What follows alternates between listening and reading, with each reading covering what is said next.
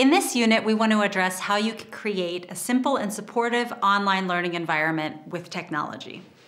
Teaching online gives you the chance to create a flexible, creative, and individual or personalized learning experience for your students.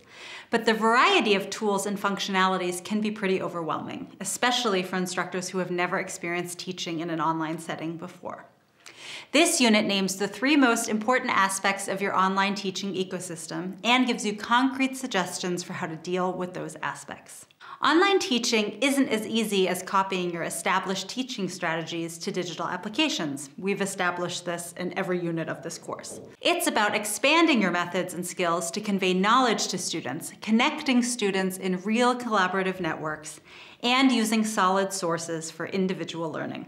The main thing we have to tell you about technology is this. You will face some technical difficulties when teaching online. There is no way around it.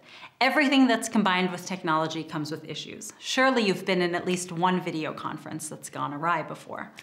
Whether you can't hear someone else at all though their lips are moving, or if it sounds like someone's screaming into your headphones, it's important to take a deep breath and react accordingly. You will get used to it.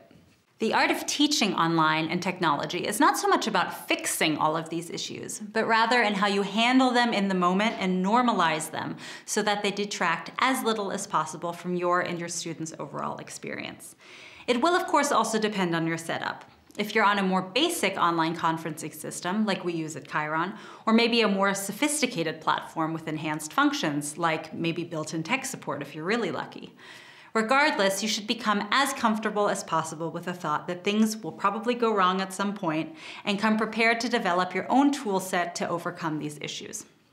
At Chiron, given our students are located all over the globe and in various contexts, some of them calling in from the comfort of their own room, some of them from a cafe, some of them from a refugee camp, we can't really control all of their technological setups or the internet connection that they have. One thing we tell our instructors at Chiron is not only to expect issues with technology, but to address them, acknowledge them in the classroom with students, and maybe even laugh them off when appropriate. If, as an instructor, you show aggravation or frustration at these issues, it won't help the students move past them either and get back to what they're learning about. The better approach is to acknowledge, address as well as you can given the situation. Use your best judgment here. Is it possible to even address this, or will it take up too much session time? Is there a quick fix, like just turning off the video or switching browsers? And then move on. Again, that's acknowledge, address as well as you can given the situation, and move on.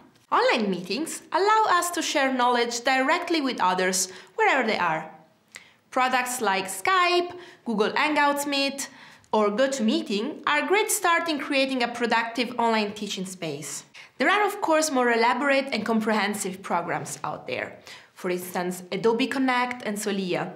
But if you're looking for something less resource-intensive, any of those initially listed products are great to try out. At Chiron, we have been using Google Hangouts Meet for the past 2.5 years.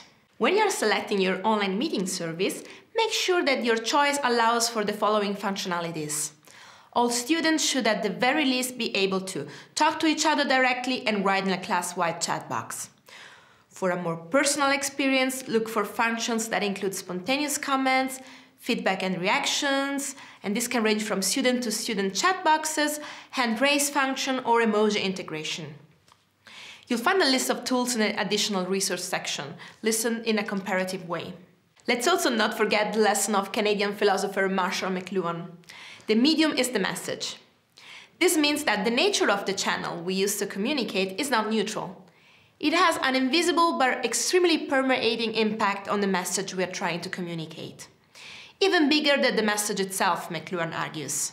One of his most famous examples is how movies impact our perception, because of their ability to play with transformed conception of speed and time.